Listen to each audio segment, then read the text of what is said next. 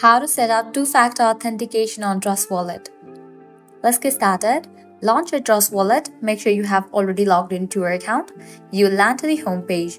Now at the top left corner, you're gonna find this settings icon. Click on it. Different options will appear. Navigate to the option of security. Now enter your passcode over here, or also you can use your Face ID. With that, you will be directed to this page. Now from here, you can easily enable two-factor authentication. First up, enable for the option of passcode. Then click on the option of auto lock. Check in for the option of immediate. Then hit back. Click on the option of lock method. Check in for the option of passcode or Face ID. After you do that, now you will need to enter the passcode or use your Face ID to get access to your Trust Wallet account.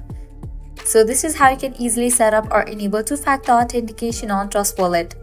At the end, if you guys find this video helpful, don't forget to like, share and subscribe to our channel. Thanks for watching.